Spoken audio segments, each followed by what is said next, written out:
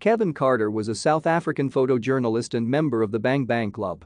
He was the recipient of a Pulitzer Prize for his photograph depicting the 1993 famine in Sudan.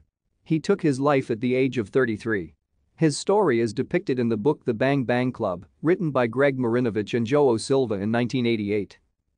Kevin Carter was born in Johannesburg, South Africa, and grew up in a middle-class, whites-only neighborhood. As a child, he occasionally saw police raids to arrest black people who were illegally living in the area. He said later that he questioned how his parents, a Catholic, liberal family, could be what he described as lackadaisical about fighting against apartheid.